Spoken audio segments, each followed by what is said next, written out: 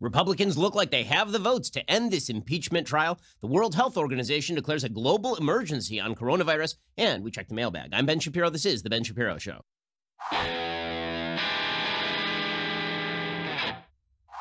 Today's Ben Shapiro Show is sponsored by ExpressVPN. Your online activity shouldn't be public. It belongs to you. Protect yourself at expressvpn.com/Ben. Alrighty, so we have reached the big day. Today might be the day when finally this whole impeachment thing that started all the way back in October and now is carried forward all the way to the beginning of February, it may be over today. The reason it may be over today is because it appears that the Republicans have the witnesses, have the votes to prevent further witnesses from testifying. I say further witnesses because all of the witness testimony from the House was in fact admitted as evidence in the Senate impeachment trial. So what you keep hearing from the media, which is that there were no witnesses, not technically true. There were witnesses, and many of the witnesses that were quote unquote called during the Clinton impeachment, it was the same thing. They were actually interviewed by the DOJ or by the House, and then those transcripts were admitted via video or via transcript to the Senate impeachment trial. So the idea there have been no witnesses is obviously not true. The question is, why are there no further witnesses? And that question, of course, was exacerbated by that supposed bombshell that John Bolton dropped, in which he suggested that the president was pretty explicitly making clear that he wanted to withhold Ukrainian aid in exchange for particular investigations from the Ukrainian government targeting events back in 2016 and Joe Biden and Hunter Biden and CrowdStrike and all the rest of it. So there was a big question coming up to Friday, coming up to today, as to whether Republicans were going to vote to admit additional witnesses. And as of this hour, effectively, there are a few different options, right? The Senate is supposed to convene about 1 p.m. today, East Coast time. So that means that there are a few different options that are sort of on the table here. Option number one is that the Senate votes not to bring in further witnesses, and then this thing is over, and by tonight, the Democrats have a few kind of holding pattern things they can do. They can hold up the vote on impeachment for maybe 12 hours or so. And by Saturday morning, this thing is over. And Monday, we begin fresh with the Iowa caucuses and the State of the Union address. It's a big week next week, regardless of what happens with impeachment. That is option number one. That one looks like the most probable at this point. Then there's option number two. Option number two is that there are 3 Republicans who vote in favor of further witnesses. And this is where things get kind of dicey, because if you get Mitt Romney and Susan Collins, both of whom have come out for further witnesses, and they are joined by Lisa Murkowski, then you have a 50-50 split in the Senate, assuming that everybody on the Democratic side shows up.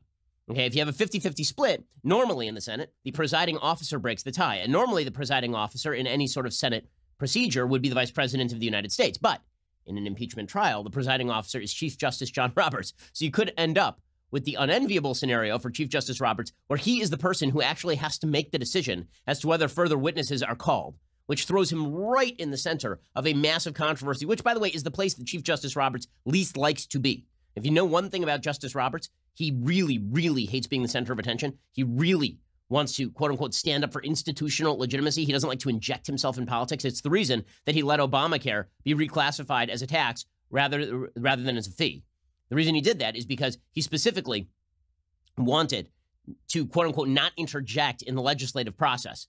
So so making John Roberts sort of the swing vote here is just a disaster for everybody involved, except the Democrats, because they win either way. If Roberts says no witnesses, then the Democrats just say, because he's a Republican appointee. And if he says, I'm not going to weigh in on this, so it dies, then they say, because he's a Republican appointee. And if he votes in favor of more witnesses, then Republicans go on attack against a guy who was appointed by George W. Bush. So Democrats, in that scenario, don't really have a losing situation. And then there is the most unlikely scenario at this point, and that is that somehow the Democrats do pry away 4 votes for additional witnesses, and we hear from additional witnesses over the next couple of weeks. Now, as I've been saying for a while, I'm not sure that the smartest strategic play long-term here is to go with no witnesses. Like, I hear the argument. The argument is, let's just get this thing over with. It's a charade anyway. If the Democrats want to reopen this thing in the House, they can. If the Democrats want to call John Bolton in the House, they can. They can vote for impeachment again tomorrow, right? Which is all true. They can do that. Right? They can call John Bolton next week. They can have John Bolton testify. They can wait for the subpoenas to go through. And then they can bring another impeachment charge 6 months from now. But the Republican calculation is, okay, you've already taken your shot.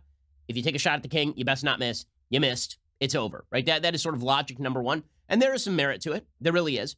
And then there is sort of logic number two, which is, okay, if they shut down the witnesses and then 2 weeks before the election, John Bolton goes on a speaking tour talking about all the stuff he would have said if he'd been allowed to testify, then that's not going to look good not only for Trump. I mean, Trump doesn't care, right? I mean, Trump is not really vulnerable on this score, but it doesn't look great for a lot of the purple state Republicans who voted against bringing witnesses. So it is a not risk-free move to simply vote to shut down the witnesses. Okay, we'll give you more of this story in just one moment, because then we are moving forward on the impeachment vote, probably by tomorrow, if all indicators as they are currently hold. First, let me tell you something about me. You look at me, do you see cowboy? Do you see cowboy? I don't see cowboy. You know, there's a picture of me that's been floating around online for years. I was in Texas, and I bought a cowboy hat. I'm leaning up against a truck. It's a Toyota. And it's been mocked widely because I am about as urban a human being as it is possible to be. I've spent my entire life growing up in big cities.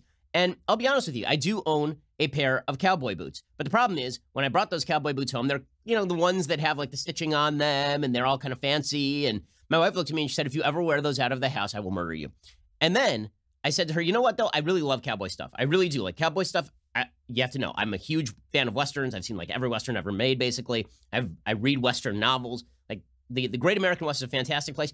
So having a good pair of boots that is subtle and that I can actually wear out and not be embarrassed as like a person who is not a cowboy would be great. And this is why I'm so excited about Tecovas. Tecovas cowboy boots are handmade with high-quality, full-grain leather by world-class boot makers. They're built to be comfortable right out of the box for every occasion, at home, in the office, out on the town. They have tons of timeless style. They're really subtle, okay? So as somebody who cannot get away with wearing like actual full-scale stitched cowboy boots and all of this, they have fashions that I can wear out and not be embarrassed. Not only not be embarrassed, they look great, right? I just pop my jeans over the top of them, and frankly, they look just like, you know, they'll just like patent leather shoes. Or if I want to wear the boots just normally, they look like normal boots. I don't look ridiculous wearing around those boots. Not only do I not look ridiculous, I feel like I've engaged in Americana. They look really great. I mean, these are great looking boots. Tecovas cuts out the middleman. They sell direct to you at an honest price that is truly amazing for this level of quality. It's a quality boot. I've never worn that other pair of boots again, right? Tecovas is the only boots that I wear, and it looks great. I mean, listen, feeling a little bit Texas out here in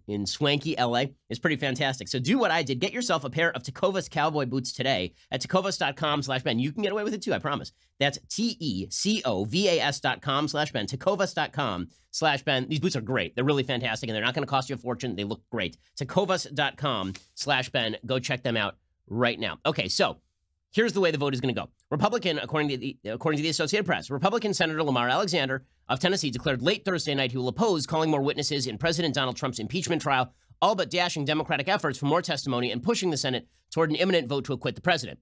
And he put out a long Twitter thread explaining why it was that he was not going to vote for additional witnesses. And here's what he said. He said, I worked with other senators to make sure that we have the right to ask for more documents and witnesses, but there is no need for more evidence to prove something that has already been proven and that does not meet the U.S. Constitution's high bar for an impeachable offense. Okay, so the point he's making is the point I've been saying that Trump team should be making the whole time, right? Which is, yeah, the president engaged in a quid pro quo in which he requested investigations in exchange for military aid. The question is whether that is impeachable or not, given the fact that the United States does have a legitimate interest in the investigations, at least some of those investigations, and given the fact that the president of the United States was engaging in what is generally understood to be foreign policy. Now, if you don't like his foreign policy, you have an option to get rid of him. That comes in November.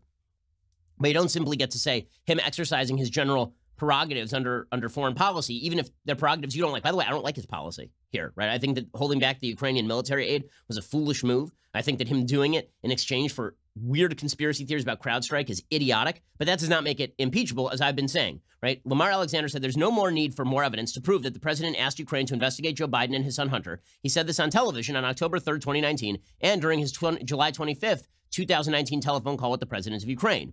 There's no need for more evidence to conclude that the president withheld U.S. aid, at least in part, to pressure Ukraine to investigate the Bidens. The House managers have proved this with what they call a mountain of overwhelming evidence. There is no need to consider further the frivolous second article of impeachment that would remove the president for asserting his constitutional prerogative to protect confidential conversations with his close advisors. It was inappropriate for the president to ask a foreign leader to investigate his political opponent and to withhold U.S. aid to encourage that investigation. When elected officials inappropriately interfere with such investigations, it undermines the principle of equal justice under the law. But the Constitution does not give the Senate the power to remove the president from office and ban him from this year's ballot simply for actions that are inappropriate. The question then is whether or not the president is not whether the president did it, but whether the U.S. Senate or the American people should decide what to do about what he did. I believe that the Constitution provides that the people should make that decision in the presidential election that begins in Iowa on Monday. The Senate has spent 9 long days considering this mountain of evidence, the arguments of the House managers and the president's lawyers, their answers to senators' questions, and the House record. Even if the House charges were true, they do not meet the Constitution's treason, bribery, or other high crimes and misdemeanor standard for an impeachable offense. The framers believe that there should never, ever be a partisan impeachment. That is why the Constitution requires a 2/3 vote of the Senate for conviction, yet not one House Republican voted for these articles. If this shallow, hurried, wholly partisan impeachment were to succeed, it would rip the country apart, pouring gasoline on the fire of cultural divisions that already exist. It would create a weapon of perpetual impeachment to be used against future presidents whenever the House of Representatives is of a different political party. Our founding documents provide for duly elected presidents who serve with the consent of the governed, not at the pleasure of the United States Congress. Let the people decide. Okay, so what he is saying here is wholly true. I will say this with one caveat, which is this doesn't answer why you would vote against the witnesses, right? It answers why you'd vote against the impeachment. It answers why you would not vote to impeach the president. But the Democrats are saying, okay, well, what if John Bolton were to come forward and testify that the president told him he was going after Joe Biden because he was afraid of him in 2020? Would that change your math at all? Right? That's sort of, and Republicans are pushing back saying, well, you guys could have called them in the House at any time, but it doesn't really answer the question. And that's my fear, right? Not that John Bolton would actually say that, but that the House Democrats and the Democrats generally and the media claiming that this is a cover-up, whether that has any impact on some of those swing state senators. I mean, Adam Schiff was playing this up to the hilt yesterday, right? He was basically begging the Republicans, let's limit the witness subpoenas to 1 week. You keep saying it's going to drag out for weeks. How about this? We'll make a deal. We'll limit the witness subpoenas to 1 week, and then we'll be done. And here is Adam Schiff trying to make this argument yesterday. I will make an offer to opposing counsel who have said that this will stretch on indefinitely if you decide to have a single witness. Let's cabin the depositions to 1 week. In the Clinton trial, there was 1 week of depositions. And you know what the Senate did during that week? They did the business of the Senate. The Senate went back to its ordinary legislative business while the depositions were being conducted. You want the Clinton model? Let's use the Clinton model. Let's take a week. Let's take a week to have a fair trial. Okay, the Republican comeback came courtesy of Representative Steve Scalise, the House Minority Whip from Louisiana. He says, listen, why exactly does Schiff even need more witnesses? I mean, they keep saying he's made the case. Okay, this is true, right? It is true. The Democrats keep saying we have the case for impeachment, so why do they need more witnesses? That, again, that is a good point, right? The point that Democrats made their strongest case. The case is not good. And so we're not going to make their case for them. Like, if they want to take this up in the House again, they can take this up in the House again. That's the House's job. This is not a bad argument from Scalise. Jay Sekulow, I thought, had the mic drop moment when he looked over at Adam Schiff sitting there on the Senate floor today, and he said, over 30 times you said that you made your case. And literally, looking over at Schiff, and Schiff said yes. So if Schiff made his case, why do you need more witnesses, especially when Sekulow pointed out, oh, and by the way, we'll call the whistleblower. We'll call Adam Schiff. We'll call Joe and Hunter Biden. Is this going to go on and on for months? Or we all know the president didn't commit a crime. Okay, so Senator Susan Collins, for her part, she came out at basically the same time as Lamar Alexander, and she said that she would vote in favor of more witnesses. This makes sense on a political level. The reason it makes sense on a political level is she is voting in favor of witnesses, presumably knowing that Lamar Alexander was going to vote against witnesses, so the vote has no actual impact, right? She gets to say to her constituents, I called for more witnesses. What are you blaming me for? At the same time, her vote was not the swing vote to ensure that the witnesses actually happen. She put out a statement saying, we have heard the cases argued and the questions answered. In keeping with the model used for the impeachment trial of President Clinton, at this point, senators are able to make an informed judgment about what is in dispute and what is important to the underlying issues. I worked with colleagues to ensure the schedule for the trial included a guaranteed up or down vote on whether or not to call witnesses. I believe hearing from certain witnesses would give each side the opportunity to more fully and fairly make their case, resolve any ambiguities, and provide additional clarity. Therefore, I will vote in support of the motion to allow witnesses and documents to be subpoenaed. If this motion passes, I believe that the most sensible way to proceed would be for the House managers and the president's attorneys to attempt to agree on a limited and equal number of witnesses for each side. If they can't agree, then the Senate should choose the number of witnesses. Because this does give Susan Collins some political cover for her main race, but obviously it has no impact if the Republicans have 51 votes not to call more witnesses at this point.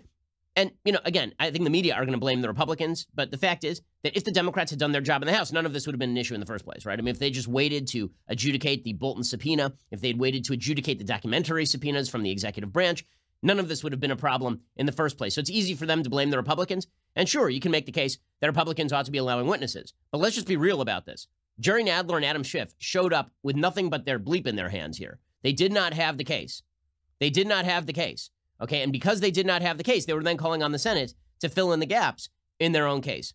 And let's assume for a second that John Bolton had not come out with this quote-unquote bombshell a week before the end of this thing. Then everybody would acknowledge that there was no need to call additional witnesses. Because who would those additional witnesses be? Okay, it was just because Bolton spoke up that this became a hot issue. Now, the reason I've been saying that maybe Republicans should consider additional witnesses is not because I believe it would change the outcome. In fact, I've said precisely the reverse. I don't think it would change the outcome. The only reason that I've suggested that it might be a good idea to allow the calling of additional witnesses is because you want everything out right now, because you don't want it all coming out later via another channel and hurting the senators who voted against allowing the witnesses in the first place. And you can see the media already building up to this, right? Carl Bernstein of Woodward and Bernstein fame, he was on television last night, and he was suggesting it's a cover-up. They have covered up what the President of the United States has done in his grievous action when they had the ability to find out more and reach a bipartisan, as it were, decision if we could hear from the witnesses, if Mr. Bolton could come in and tell us, is there anything else there? No, maybe it would be exonerating. This is a cover-up, plain and simple. Okay, it's not a cover-up, plain and simple, because, again, the House has the means at its disposal to simply call Bolton. So it's not a cover-up when there is a branch, an independent branch of government that has the ability to make all of this happen, like right now in the here and now. It's also not a cover-up because, frankly, the Senate gets to decide its own procedures, right? Acting in coordination with normal procedures, which is what this is. Senate gets to decide its own procedures. You may not like the procedures. That's how the process works. That does not constitute a cover-up. A cover-up is where you do something illegal in order to prevent information from coming out. And as the Trump team and the GOP were pointing out yesterday, there was a Politico article that came out during Thursday night's proceedings about how former VP Joe Biden actually argued against including new witnesses during former President Bill Clinton's impeachment trial, and that Senate Minority Leader Chuck Schumer agreed with him. Trump attorney Patrick Philbin called it the Biden doctrine and the Biden rule, and suggested that 5 minutes ago, the Democrats were very much in favor of barring witnesses. Now, of course, they have flipped their positions. Of course, the same is true for a lot of the Republicans with regard to the Clinton impeachment. Now, in a second, we'll get to the Democratic reaction to all of this because it's beginning to dawn on them that this thing went nowhere and that they don't have a lot coming out of this, right? They really, that barring, again, more of those other shoes dropping that so many people are predicting, barring any of that, the Democrats really have nothing here. And you can see how desperate they are from the proceedings yesterday and from what they were saying about what impeachment means generally. We'll get to that in just 1 second. Okay, let's be real about this. You don't know what's coming tomorrow. You don't know what's coming tomorrow. I don't know what's coming tomorrow. Is the president going to have to face more witnesses or is he not? What's going to happen in Iowa? Who the hell knows? Is there going to be an earthquake out here in Los Angeles? That you never know at any point. This is why, if you are smart, you have home insurance. In fact, in many states, it is the law that you have home insurance. Well, if you need the best home insurance possible, Policy Genius will compare your policy against options from top insurers to make sure that you are getting the right home insurance coverage at the best possible price. They've saved their customers an average of $690 per year doing just that. If Policy Genius finds you a better rate than what you're currently paying, they'll do all the work to get you switched over. If you own a car, Policy Genius will compare your home and auto policies across different insurers and even mix and match to find you savings as well. So, you never know what's happening in life. You don't know what's happening next. But this is why insurance exists, to mitigate risk in the future. Do it for your home, do it for your auto. They also have life insurance policies, if you've heard me talk about that before. Be responsible, get insured, check out Policy Genius right now. Everybody gets the future wrong. Get your insurance right, because that means that no matter what happens, at least you've made a bet. Go check out PolicyGenius.com and insure yourself against future catastrophe over at PolicyGenius.com. Get the best policy. It's competitive shopping. You'll save time. You'll save money. PolicyGenius.com. Okay, so the Democrats, desperate to spin this thing as a victory in some way, are now trotting out more and more ridiculous arguments. So Nancy Pelosi, the Speaker of the House, who botched this thing from beginning to end, I mean, truly botched it, truly and well botched it, right? She put forward this impeachment without actively knowing what was in it, and that pre-committed her to a path where impeachment had to take place. And then, because the witnesses were not giving them exactly what they wanted, they just sort of forced through a partisan vote, which gives Republicans the excuse to say this thing is wholly partisan from the outset, which, of course, it was. Well, Nancy Pelosi is now faced with the prospect of having brought an impeachment that did not receive a single Republican vote in favor of the impeachment, and not a single Republican vote, presumably, in favor of conviction. Okay, and now Nancy Pelosi is out there trying to proclaim that she won, right? She's insisting that she won, even though the game is over and she lost. Here she is explaining, don't worry, President Trump is never acquitted. No matter what, he's not acquitted. Now, she's going to have to explain how it is that after you're acquitted by the Senate, you're not acquitted. It's sort of like saying that O.J. Simpson was not acquitted. Now, O.J. Simpson, you can still say he's guilty, right? But O.J. Simpson was, in fact, acquitted by a jury. Okay, the fact is that Donald Trump will be acquitted. That is a thing that is going to happen. But she's claiming that his acquittal does not matter. It's not real. Why, Nancy Pelosi? Explain. Do you think that President Trump will be chastened and understand that he's got a Congress watching him, or will he be emboldened because the Senate will have acquitted him? Well, he will not be acquitted. You cannot be acquitted if you don't have a trial. And you don't have a trial if you don't have witnesses and documentation and that. No, that's not how any of this works. So a few reasons why this is idiotic. Number one, the Senate procedures are decided upon by the Senate. That's in the Constitution. Okay, the trial is at the behest of the Senate, and the procedures are decided upon by the Senate. And if you're acquitted, you are acquitted. That's number one. Number two, Nancy Pelosi is actually now making the case. She's now actually making the case that Trump was never impeached, not just not acquitted, not impeached, because she's making the case that you cannot have a Senate trial without witnesses, right? So that doesn't count as a trial. Okay, well, what if you have an impeachment without the very witnesses that you are assuming are necessary for the trial itself? Right? So if you are saying that the trial never took place because no witnesses were called in the Senate, well, you didn't call any of those same witnesses in the House. So what exactly were you doing in the House? Does that count as an impeachment now? Like, this is just attempting desperately to grab onto any piece of news and try and treat it as though she has gotten a victory when she's pretty clearly lost. Angus King, the quote-unquote independent from Maine, he is not independent in any way. He's a Democrat. He says, without witnesses, he's never acquitted. This is going to be the Democratic talking point. He's never been acquitted, guys.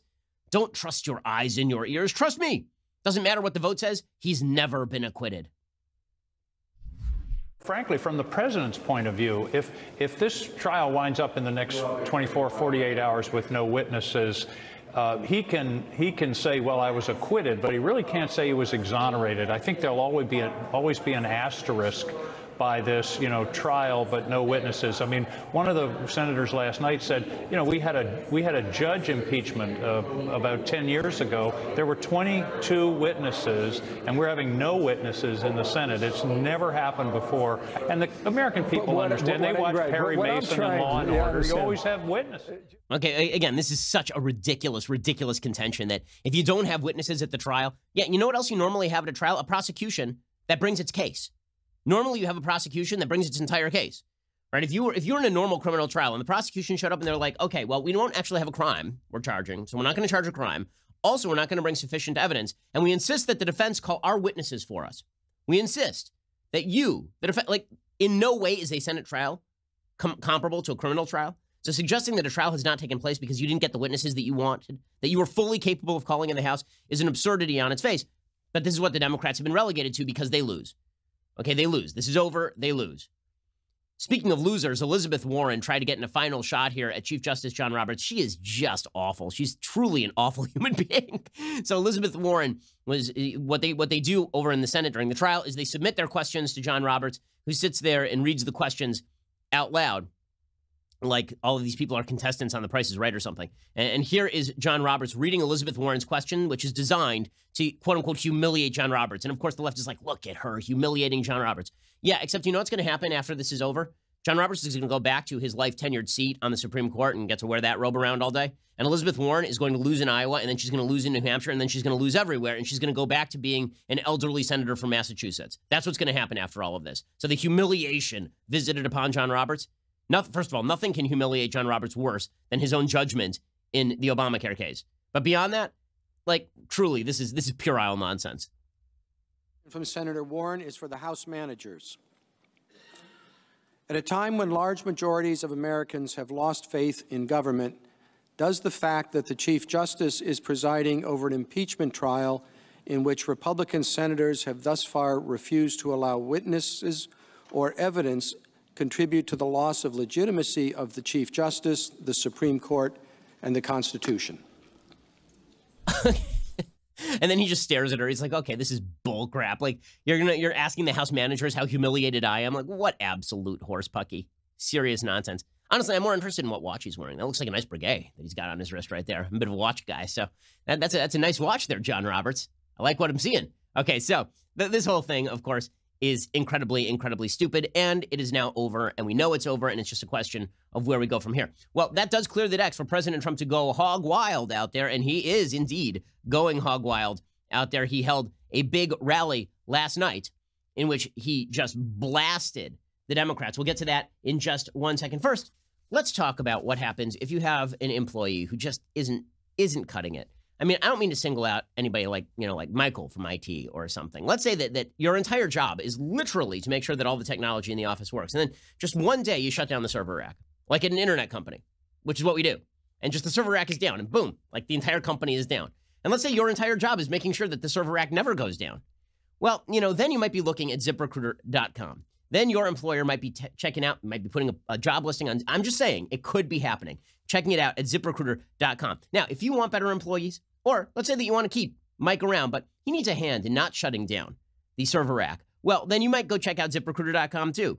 They get you great results because you post the job online and then qualified employees come and find you. With results like that, it's no wonder that 4 out of 5 employers who post on ZipRecruiter get a quality candidate within the very first day. Now, every time you open up a job application, you're going to get a mixed bag of candidates, like a bunch of people coming back who aren't that great, except if you use ZipRecruiter, they help filter the candidates for you. ZipRecruiter is indeed the smartest way to hire. See why ZipRecruiter is effective for businesses of all sizes. Try ZipRecruiter for free at our web address, ZipRecruiter.com/dailywire. That is ZipRecruiter.com/DAILYWIRE, ZipRecruiter.com/dailywire. Go check them out right now and make sure that your server rack never gets shut down. ZipRecruiter.com/dailywire. Okay, so President Trump going hog wild on the stump. This impeachment thing didn't go particularly great for Democrats.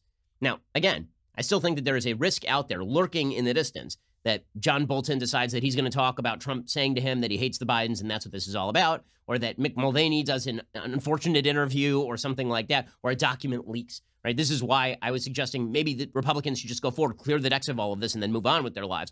But whatever it is, it's over. And now Donald Trump is out there, and he is on fire. He was very jazzed up last night as he was getting the news that there would be no further witnesses, and this thing is basically over. So this makes 2 narrow escapes for the president over the last 3 years. Right? We had the Mueller report, which dragged on for years at a time, and then that went nowhere. And then he got to go out on the stump and talk about how he'd been persecuted, which was fairly true. And now he gets to go out on the stump and talk about how he's been persecuted by Democrats, which, again, is about 3/4 true. I only say 3/4 and not wholly because he did make a boo-boo with this whole Ukraine thing. It was very stupid. But with all of that said, the president, this is the president's favorite place to be.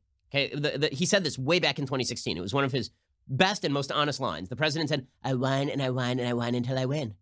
He really said, like, this is an actual line that Trump used back in 2016. Well, this is his favorite place to be, right? Is that he's been victimized by the media? True. That he's been put upon by the Democrats? True. And so here he is blasting the Democrats and saying what they really want is to make sure that I'm not on the ballot, right? That's what they really want. By the way, there are polls out. It shows that Republican voters are more enthusiastic than Democrats. Democrats are nervous. Republicans are fired up, which is what a lot of people were warning Nancy Pelosi about, which is if you impeach somebody and you take the shot and you miss, all you've done is fire up Trump's base, which thinks that you are trying to toss him off the ballot unfairly. Here is Donald Trump saying, the entire goal of this thing was to come after you, which is, again, true. I just got impeached. Can you believe these people? I got impeached. They impeached Trump. The best trade deals, the strongest military. I took care of the vets. We got choice. We got accountability for the vets. Accountability. We got all these things. And they impeach you, President. No, that's not going to work. Watch. Just watch. They want to nullify your ballots, poison our democracy, and overthrow the entire system of government. That's not happening, I can tell you that. Okay, so listen, Trump is a larger-than-life figure. Again, they keep taking shots at him. They keep missing. They keep stepping on rakes. It's a bad look for them, and the rest of their field is just garbage in 2020, and this is the problem for the Democrats. It truly is. Elizabeth Warren has completely lost her mind. I mean, at this point, she's gone. Elizabeth Warren cannot deal with the fact that just a few months ago, she was the presumed nominee, right? I mean, back in October, she was the presumed nominee. She was leading in the national polling. She was leading in Iowa. She was leading in New Hampshire. She had the ground game. She had the organization. And then she decided to try and fill in the bare bones of Bernie Sanders' idiotic ideology with actual plans. And people are like, oh, wait, that's what that plan looks like when it's implemented? That sounds awful. That sounds like garbage. And she started to plummet in the polls. And so now she has gone right back to the Kamala Harris well. And she is pandering so hard. I mean, she is pandering like a panda bear eaten at a Chinese wildlife market. I mean, she is just really going for it. Here is Elizabeth Warren pandering harder, starring Bruce Willis. I'm going to have a Secretary of Education that this young trans person interviews on my behalf. And only if this person believes that our Secretary or Secretary of Education nominee is committed to creating a welcoming environment, a safe environment, and a full educational curriculum for everyone, will that person actually be advanced to be Secretary of Education? Pander hard with a vengeance. My God. Credit to producer Mike on that call. My goodness, look at that. That is just, and people are cheering, woo! We're going to find somebody, a child with gender dysphoria, and we're going to have that child, that 7-year-old child with gender dysphoria, I am Jazz, we're going to have that child interview the prospective Secretary of Education to tell us what national policy should be with regard to locker rooms and LGBT education. Senator Elizabeth Warren. Now, if she really wants to do this, honestly, Elizabeth Warren should, here's what she should announce. Senator Warren, if she really wants to win this thing this way, she needs to announce that her vice presidential pick is going to be a trans Native American, half Native American, like her, half Native American, 1/4 Chinese, 1/4 African American, 1/8 Latinx, disabled person with vitiligo. That person is going to be her vice president. And then she promises that because that person has the most knowledge of the world affairs, because that person is the most sensitive to everybody's needs, that she will then resign as president and that person will become president. Right? That is the most woke thing that she could do. She could give up her white woman slot to a minority. She could do this. She can make this happen. We can find the most intersectional human being in existence. She can nominate that person as her vice president. She can pledge that if elected, she will then resign and hand over all power to the trans little person so that they can shape American policy. And this is, I'm sorry, this is crazy. Like, who is she appealing to? Who is the population like, oh my God, now I'm voting for her. Now that she's said that. And look at her. She's so enthused. She's like, yeah. She got the hair shaking and everything. Wow. It's going to be so sad when she loses. And then Ann Taylor Loft has to put all those sweaters on at half off because the market for the Elizabeth Warren sweaters are just gone. So that's exciting stuff. Meanwhile, speaking of delusional people, so it turns out that Michael Bloomberg is going to drop $100 million on ads attacking Donald Trump in just 2 months. According to the Drudge Report, Bloomberg has already spent more than $100 million just on ads that attack Trump. And that does not include the nearly $100 million more that Bloomberg has spent on ads on his own behalf. And it's true. I mean, if you watch YouTube or Hulu, if you watch any of these things that have ads on them, there will be an ad for Mike Bloomberg. I have personally seen 3 ads for Michael Bloomberg. Okay, and like that's amazing. He is drying up the market. He's blowing out the market. It's pretty incredible. Meanwhile, national polling, Sanders is now leading an NBC Wall Street Journal national poll. So Joe Biden is getting desperate now, and Joe Biden is starting to open up the guns on Bernie Sanders, saying he's a Democrat, Bernie Sanders is not a Democrat. Yeah, good luck with that. The entire pitch for Bernie Sanders is that he's not a Democrat. This is like Jeb Bush saying to Donald Trump, I've been a lifelong Republican, you're not a Republican. The entire appeal of Donald Trump is that he was running from outside the party infrastructure and that he was shaking things up and bringing something new. Biden, speaking in Pella, Iowa, said, I'm a Democrat. Earlier, he had told reporters at a Dairy Queen that the contrast between himself and his top rivals were, quote unquote, self-evident. He says he's not. He says he's not registered as a Democrat, to the best of my knowledge, and Bernie has a different view. So everybody is sort of going at each other now. But the fact is that Biden is old, Biden is decrepit, Biden is barely holding it together at this point. And so I do not think that he can hold off Sanders. I just don't. I think that Sanders is going to win Iowa. I think that Sanders is going to win New Hampshire. Again, the polling in Nevada is super slim. That is the next state, and it's a caucus state, which tends to favor Bernie Sanders because caucus is all about enthusiasm and turnout. The only poll taken in the last month with regard to, or the last 3 weeks with regard to Nevada, had Biden and Sanders dead even. The only state, I've been saying this for years, ever since Rudy Giuliani set up the quote-unquote Florida firewall in 2008. By the time you hit the firewall, it was gone, right? Anytime you have a candidate who sets up an electoral firewall, the firewall is breached every single time. Hillary was talking about how she had the blue firewall in Michigan and Wisconsin and Pennsylvania. Boom, gone. As soon as you have a candidate who is talking about a firewall that requires, a full month of losing in order to reach the firewall, that firewall is not going to exist. So right now, Joe Biden's firewall is in South Carolina because that's really the first state where a significant percentage of the vote is black. I mean, and he is wildly outpacing Bernie Sanders among black voters, but the latest polling in South Carolina was only done on January 8th. So it hasn't captured anything that has happened in the last 3 weeks. Right now, the betting markets have Sanders as a fairly heavy favorite to be the nominee for the Democratic Party. which is just unbelievable. I mean, it truly is incredible. Now, maybe the field consolidates. Maybe Elizabeth Warren drops out. Maybe some of those votes go to Joe Biden. Maybe Pete Buttigieg drops out. Some of those votes go to Joe Biden. But by the way, if Elizabeth Warren drops out, there's just as good a shot that Elizabeth Warren's voters move over to Bernie Sanders. So right now, you got to be seeing this geriatric communist as the guy who is the greatest threat to take the Democratic nomination. And the reason I call him a communist is because I would like to see him, before I start just signing on to the idea that he is pro-capitalism, I'd like to hear him say like a nice word about capitalism, like one would be good. You know, maybe revise his support for various communist regimes over the last 60 years. Maybe explain why he was wrong in the 1970s to support nationalization of every major industry in the United States, ranging from banks to the energy industry. Like, I would love to hear him explain what changed. And if you say, well, he's not calling for that stuff anymore, right, so explain what changed. Explain what changed your mind, why you were wrong in the first place. How's nobody ever asked him this stuff? But, you know, that's where things stand right now with Bernie, and Bernie's got the momentum. He does. And him being off the campaign trail is not terrible for him. It isn't, because Joe Biden is still wandering around somewhere in Iowa trying to gather votes. This thing is wide open at this point. I mean, my goodness. Geriatric socialist versus Donald Trump. This is going to be, what a year this will be, gang. We've already had a conflict in the Middle East with Iran attacking American bases. We've already had the president of the United States impeached, and we are not even in February yet. Wow. Wow, you thought 2019 was wild. Okay, in just a second, we're going to get to coronavirus. Turns out, folks, don't eat bats. I know. We'll get to that in just 1 second. First, if you know anything about this show, you most likely heard me talk about my ardent support for the pro-life cause. Well, now would be a great time to subscribe at dailywire.com. Why? Because we are giving a portion of our subscriptions, like just for today, to Live Action. That's particularly important today because you know what just happened to Live Action, like literally in the last few minutes. Live Action was just banned utterly from TikTok.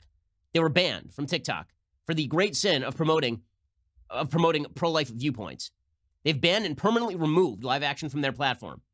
Well, that's disgusting because social media are cracking down on the pro-life cause. This is what they do routinely. We ourselves at Daily Wire have felt this every time I speak about pro-life causes. There are people on the left who try to push our sponsors.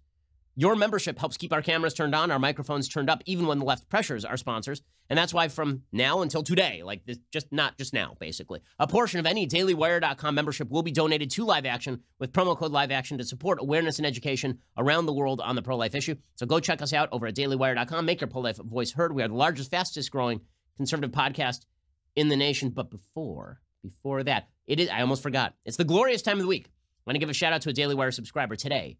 That would be Travis on Instagram, who understands the importance of having the right equipment to get you through the brutal Michigan winter. In this picture, Travis's elite beverage vessel is on a job site nestled in a mound of dirt and snow next to an excavator. The caption reads, "Thanks for keeping my coffee warm on these cold days. Real Daily Wire. Hashtag leftist tears tumbler. Hashtag electrician." Glad we could help. Glad you didn't major in liberal arts. Thanks for the pick. Stay safe out there. And next week, that could be you if you subscribe. So head on over to dailywire.com. Use that promo code Live Action. Give a portion of what you're doing to people who actually are pushing something pretty spectacular. Go check us out right now. We are the largest, fastest growing conservative podcast and radio show in the nation.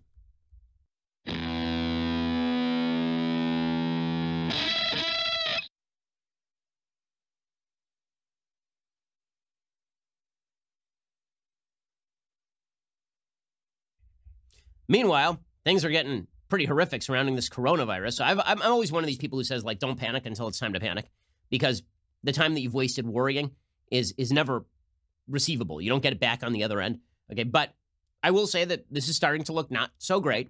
The State Department is now telling Americans not to travel to China at all. They've issued a travel advisory because of the public health threat posed by coronavirus. The WHO has declared the coronavirus outbreak a global health emergency. They declared that on Thursday. Apparently, there are now over 200 dead. There are over 9,000 diagnoses of this. Just by contrast, the SARS virus, I believe over the course of an entire year, had about 8,100 diagnoses. So this thing is spreading a lot faster than the SARS virus did. I've seen estimates that put the death rate from this virus at around 2%. The problem is you don't actually know what the rates are because the Chinese government lies. So we have no idea how many people are actually dead. We have no idea how many people have actually obtained the virus. And the biggest problem with this virus is we don't actually know how it is crossing human to human. Is it liquid transmission, right, the way that Ebola is, for example? Or is it aerial transmission, which is a lot scarier, right? Like the flu, like you sneeze in a room and suddenly somebody could get it, or you breathe on something and somebody can get it. Right? That of course, would be incredibly frightening. The fact is that we do have human-to-human transmission outside of China. This has happened in the United States when a person who came back from China gave it to her husband. Beyond that, we also know that the coronavirus is giving people sort of secondary conditions. A lot of people who are dying of various other sort of conditions that are contingent upon the having of the coronavirus in the first place. The biggest problem is, of course, that they are now reporting that you can get the coronavirus. You can actually get the coronavirus from somebody who's asymptomatic. So somebody who's walking around, they appear to be perfectly healthy, but they are a carrier for the coronavirus. That makes it nearly impossible to stop the transmission. And because you can't even quarantine people, you don't know if they have it or if they don't have it. So once it spreads, it's going to be very difficult to stop at this point. All of this is scary as hell, obviously, but important to note, again, that in the United States, there were 3.7 million diagnoses of the flu just at the end of the year, and some 3,000 people died of the flu or conditions related to the flu just at the very end of last year. So we're not anywhere near that scale at this point. With that said, this is not good news. This particular case in which a person transmitted asymptomatically, it was described from Germany, and it could help resolve one of the major unknowns about the virus. As of Thursday night, it had infected nearly 10,000 people in China alone and killed 213. About 100 more infections have been reported in 18 other countries, but no deaths. Now, what we have to know is why people died in China. Did they die from lack of medical care because China is a garbage country run by a communist regime? Or did they die because China cared for them and the virus is just that much of a killer? We don't know any of that. But good news, our media are on the case, guys. They are on the case. And so I bring to you this headline from CNN Politics. Are you ready for this? So it's a picture of President Trump and his coronavirus task force. And it is placed above a picture of Barack Obama and his Ebola task force. The headline from CNN, Coronavirus Task Force, another example of Trump administration's lack of diversity. I'm not kidding you. This is not a parody. The CNN is complaining that the people on the coronavirus task force are not diverse enough. Because that's what I want. Right? I mean, I know that it's like, oh God, we have a coronavirus world health emergency. Get me 3 black guys, a Native American, and a transgender little person right now. Stat. We need those people in here right now. They have medical degrees. I don't care. We need diversity in this room, damn it. I don't need any medical expertise. All those white doctors, you tell them to go straight to hell. You know what I need in this room? I need diversity in my coronavirus task force. I need RuPaul in here. Get RuPaul here now. Now. What is wrong with these people? What is wrong? How's that even a headline? What is wrong with you? CNN says, it's a statement that's as predictable as it is infuriating. President Donald Trump's administration lacks diversity. On Tuesday, Trump tweeted photos of a briefing he'd received on the new coronavirus spreading out of China. We will continue to monitor the ongoing developments, the president said in his post. We have the best experts anywhere in the world, and they are on top of it 24/7. Who are these experts? They're largely the same sorts of white men and a couple women on the sidelines who have dominated the Trump administration from the very beginning. Now, nowhere in this article does it actually explain which of these people is not an expert. It's just assumed that because they're white, they can't be experts. And white men. By contrast, former President Barack Obama's circle of advisors in the face of the 2014 Ebola outbreak in West Africa was hardly so monochromatic. Neither was it so abysmal in terms of gender diversity. This is the worst piece ever written. We have discovered it. We need to frame it. We need to put it in the Hall of Fame. We need to gild it in gold. This is the worst piece ever written over at CNN. And yet, as unsurprising as the diversity issue in the Trump era has become, it's still worth pointing out from time to time, especially as the country approaches the 2020 presidential election in earnest. That's partly because of the recent photos of the best experts telegraph the kinds of people the administration deems worthy of holding power. What? This person was dropped on the head as a baby. Like Brandon Tensley, I don't know what happened to you, sir. Please seek medical attention ASAP from the diverse doctor of your choice. Please. Your hot take is that the doctors who are trying to solve the coronavirus problem are too white. That's your hot take. You're looking for some rip on Trump, and it's like, oh, well, you know, all these doctors he's got here talking about how to stop a global pandemic. He needs in here right now the cast of Project Runway. Get them in here right the hell now. Like, what? Okay, speaking of stupid media coverage. So, producer Colton made me aware of this idiotic report. I'm not even sure who this person is. Who is this person, Colton? I have no clue who this guy is. ASAP Science. Okay. And this person put out a video We know that he is supposedly intelligent because he's wearing glasses. That's pretty much our only indicator. And also because he buttons the top button of his polo shirt, which even I, a tried and true dork, do not do. In any case, he did a video called Coronavirus and Racism. Now, here's the thing. He's about to claim that if you think that it's a bad idea to eat a bat, it's because you're a racist.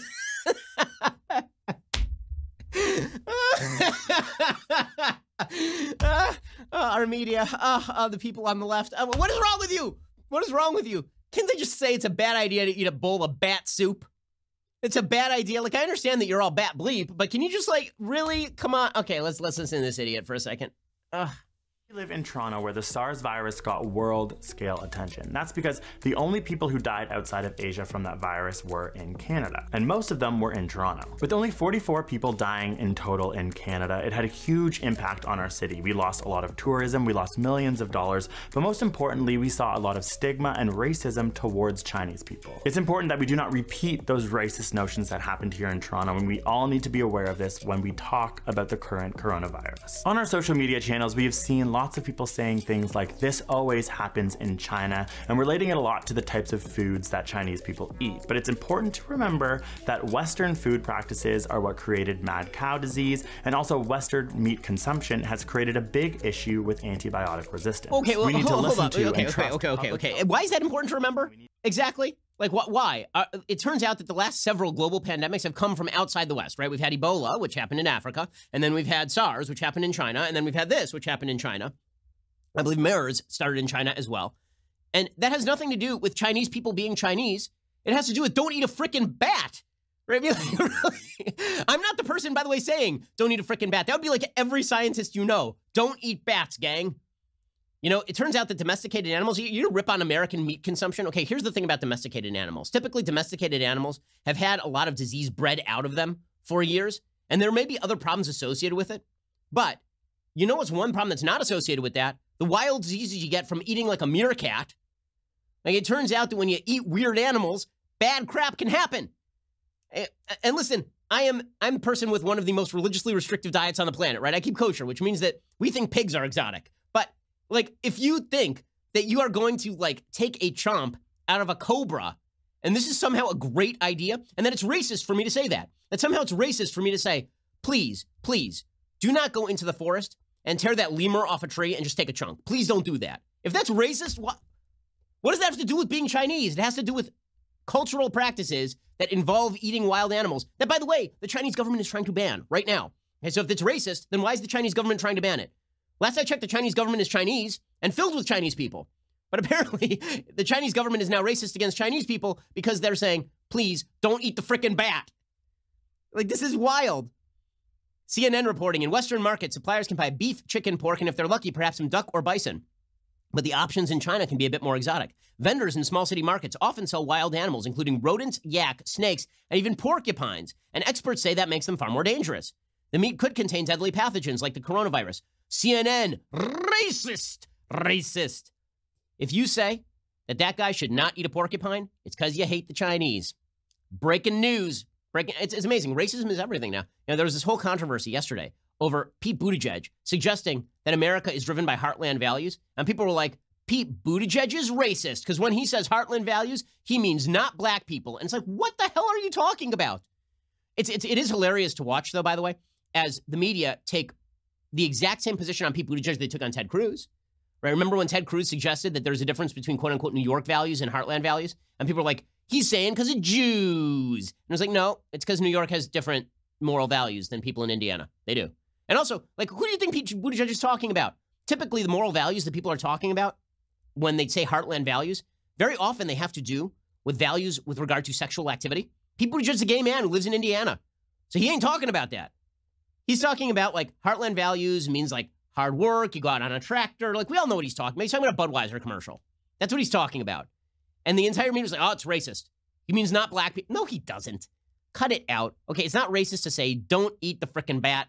It's not racist to say, you know that rat crawling around in your attic? Please do not pull it down and roast it over a spit and take a chomp. It is not racist to say heartland values. Everybody loosen up a little bit because you're making the world a stupider place. Like, each and every day a stupider place. Donald Trump's task force is not diverse enough. It's racist to say that you shouldn't take a, like, it's racist to say now that if you go to the LA Zoo and you take a walk around and you see it as a dinner menu, that maybe this is a bad idea. What in the... You know what, honestly, maybe the coronavirus should come for us all. Maybe we've reached that point. Maybe it's just time, guys. Maybe we should all sign up with Policy Genius and let the coronavirus take us. Just come on, bring it. Like, we have reached peaks. I hesitate to say we've reached peak stupidity. Apparently, there is no peak. It's a Sisyphean task. Every time we reach the top of the stupid pile, the boulder rolls back down. Then we have to roll it right back up again. There is no peak to the stupid pile. Alrighty, time for a quick thing that I like and then a thing that I hate. So, things that I like. So I told you I was watching like 1990s silly movies with my wife. And so my wife and I the other day watched the John Woo film Face Off from 1997. This is one of the greatest cheesy action flicks of all time. First of all, Nicolas Cage was in every movie. Right? Just note that from 1992 to 2000, Nicolas Cage was in every single movie playing Nicolas Cage. He's the exact same person in Face Off that he is in The Rock. The difference is that in The Rock, he plays like a chemist. He plays a scientist. And in Face Off, he plays an international criminal who's crazy. And they're exactly the same person, which is pretty wild, right? He's also the same person in Raising Cain. So literally the same person steals a baby, also performs chemistry experiments, and also is an international fugitive. So just things to know about Nicolas Cage. So this is truly just a wonderful example of horrible overacting. It's John Travolta and Nicolas Cage. What actually happened during this movie is they had to bring in new scenery for them to chew because they actually ran out of scenery. It turns out they chewed the scenery so badly. They mangled it. They had to bring in new scenery. The movie's great. It's horrible and great at the same time. Here's a little bit of the trailer for Face Off.